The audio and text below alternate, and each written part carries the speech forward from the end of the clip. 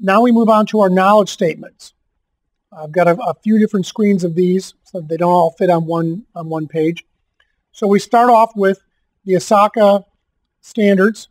So they've got their own IT audit and assurance standards. They've got their code of ethics, which I mentioned a little bit earlier. And this is important because ISACA standards are complementary to those that already exist in the auditing field. So knowing how their standards dovetail with what's already expected from you is good. And this also will help you with the exam because you will be tested on various aspects of these standards and your understanding of them.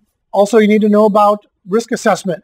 That goes without saying that you're looking at various different components, different details to assess risk. As the old saying goes, it's difficult to manage something unless you can measure it, right? So we have to think about how risk is measured in order to assess how to manage it. And of course, the people at the top of the organization, at the top tier, if you will, they are in a position where they decide what the risk tolerance actually is. So there's a lot of interplay here between detecting the risk, finding a way to measure it, and then deciding whether it's acceptable risk or not. And we'll get into more detail about that a little bit later in the course. What about number 3 here? Knowledge of control objectives. So control objectives are basically speaking to the idea that the different security controls that are used in an information system or financial system need to be understood. We need to understand the expected behavior of the controls, their planned inputs for those controls, and the expected output of those controls. Once you know those 3 items, then you can evaluate whether the control is working correctly. And once it's known whether it's working correctly, then you can move on to something else or make recommendations for some type of improvement. Number 4, knowledge of the audit planning and project management methodologies. So this is a good way to think about the bigger picture, right? So if we're thinking about information systems auditing, you better have a good handle on managing a project that may be very large, maybe sprawling, and knowing that the minutia of managing that project needs to fit in with the other goals of the auditing process so that you can make sure that you spend the appropriate level of effort to get the job done and properly define the scope for the project at hand. Now we move on to number 5, knowing your fundamental business processes. So this is an important thing to think about. If you don't understand how payroll works or how your billing and receiving systems work, how your different electronic transactions take place on your systems, then it's going to be difficult to understand whether these mechanisms are working correctly or whether the controls that protect these mechanisms are operating correctly. So having some fundamental baseline knowledge of the business logic of your organization is what we're getting at here. All right, so on to our second set of knowledge statements for Domain 1. We can't skip over the fact that you need some knowledge of laws and regulations. So this applies to the way that the organization operates. It also applies to what you do with findings that are discovered during an audit. If you're collecting evidence, if there was a crime committed, for instance, and you're collecting forensic data that is going to be used in an investigation, then knowing the proper way to handle that is an important thing to think about. You wouldn't want to be in a situation where the information was collected or handled or transferred to somebody else improperly, because now the investigation may fall apart. The prosecution of someone who committed wrongdoing may not be possible because of breaking the chain of evidence.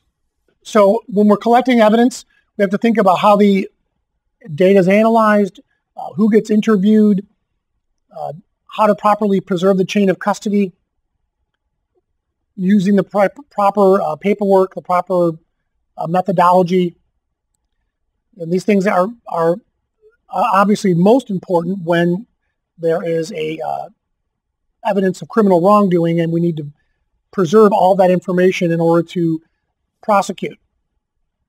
The auditor is serving a very important role in this case by gathering all this data and being able to present it to someone who needs it for doing their job.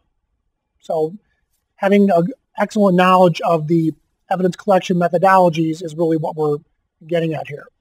What about sampling methodologies?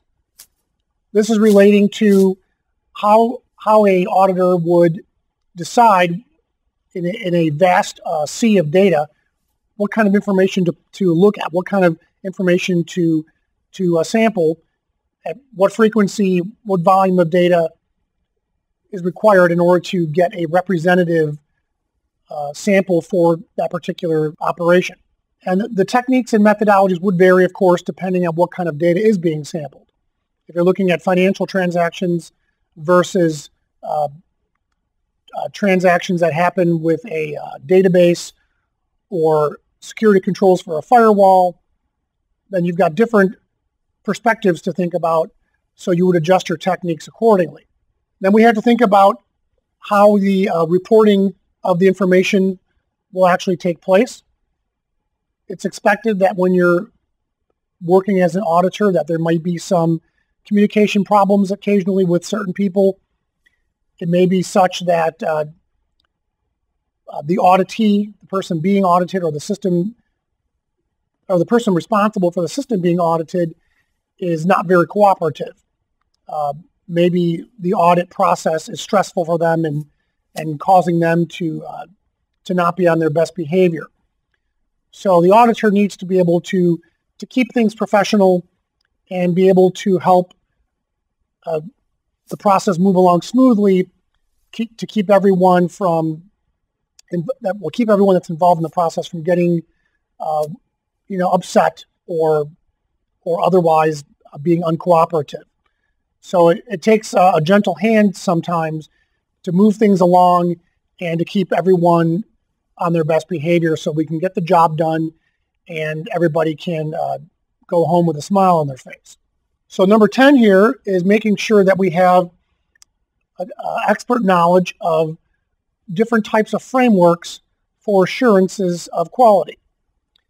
And this can go in a lot of different directions. There's several different frameworks that we'll talk about in this course that describe the best way to go about doing something. So having a methodology with well-defined tasks and steps tries to ensure that you'll get to the end result in a predictable fashion without missing anything, and making sure that you also inspect